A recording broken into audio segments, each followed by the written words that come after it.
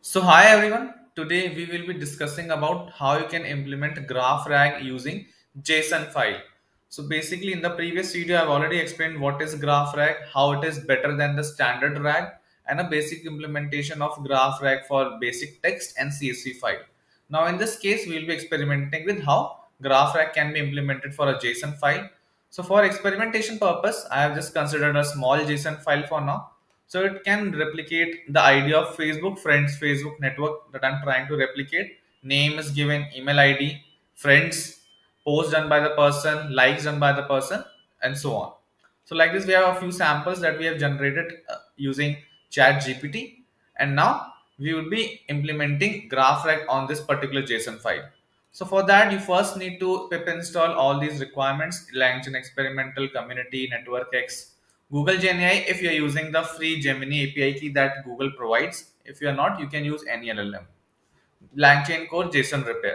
So once this is done, so basically in a graph rack flow, there are two major things. One is the creation of knowledge graph, and second is the creation of the graph QA chain that we do. Now, in case of JSON, we would be adding one more step. So what we would be doing, we would be first converting this JSON into an unstructured data, so that eventually we can perform the default knowledge graph creation provided by LangChain. It is just for compatibility purposes.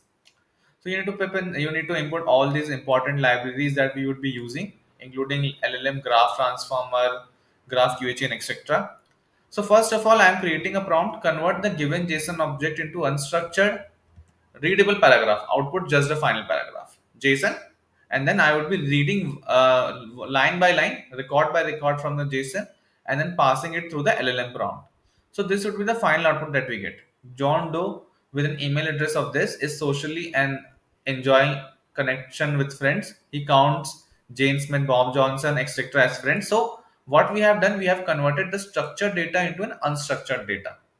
Right. Now, once we are able to do this, the rest of the process remains very similar as we did in the first tutorial on basic text. We would be loading this text as document and then applying LLM graph transformer, as here you can see that. Now, one important point to know is that if you are very sure what entities and relationship would be present, you can pass them as a parameter to the LLM graph transformer here. But if you are not sure, what you need to do is you need to leave it blank. So what will happen eventually, the LM would be identifying the entities and basically the relationship between the text on its own. So you would be seeing some random relationships also at times, but in this case the output has been pretty good. Once you're able to set up your LM graph transformer, what you need to do is, this is not a mandatory step, as you know. This is just for demonstrating to you how the knowledge graph that has been created over the JSON looks like. So once you have extracted the graph document filtered, you would be getting three entities: node 1, node 2, relationship, as here you can see. So email ID has been taken as a node, also a node. Even the people have been taken as a node. So here you can see that post content is taken as a node, and the relationship has email, has friend, has reaction. So this is pretty good. I think the response generated is pretty nice. And now we will be trying to use graph QHN over this graph database that we have created. So here you can see that a knowledge graph would look something like this: nodes and the relationship between the nodes.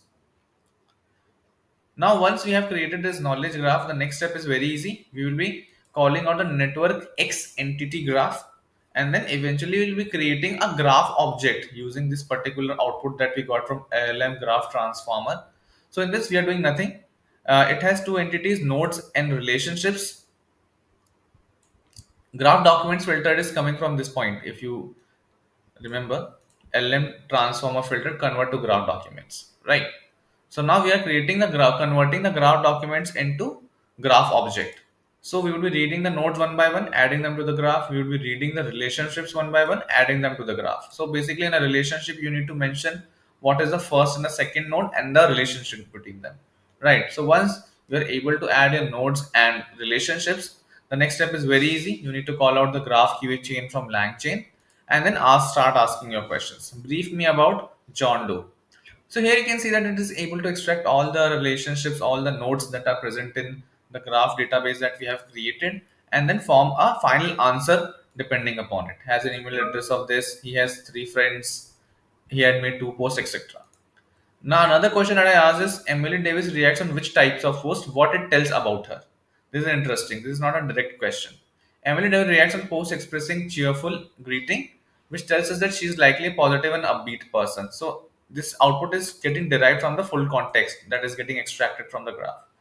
Tell me about Bob Johnson's friend. So it is able to extract that also. He has three friends, John Doe, Sarah Lee, and Emily Davis.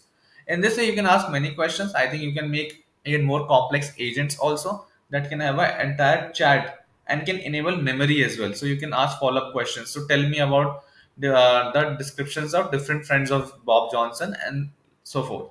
So this is how you can use a JSON file directly for graph rack creation purposes. Thank you.